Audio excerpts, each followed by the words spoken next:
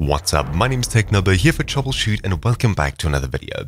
In this quick video, I'll be showing you a useful tip for the latest update of Windows.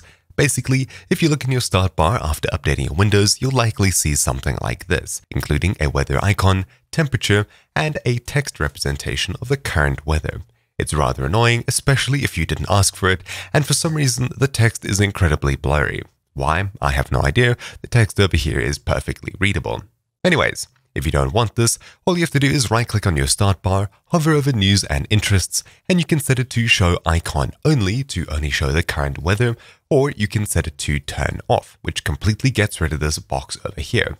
And of course, if you were to have it on, when clicking it, it only gives you minimal customization options, including the temperature, weather, and some news off of Bing News, I think. In the very top, you can change your interests by logging into the Bing webpage, or click the three dots and customize some of the options here. Though of course, it's very limited, and more than likely you've had to Google for how to turn this off, as you haven't found it anywhere here. It's hidden in the right-click menu. Still rather easy to get to, but of course it's a little bit odd to try and find your way to without knowing what you're looking for. But anyways, that's about it for this quick tutorial. Thank you for watching. My name's been TechNubber here for Troubleshoot, and I'll see you all next time. Ciao!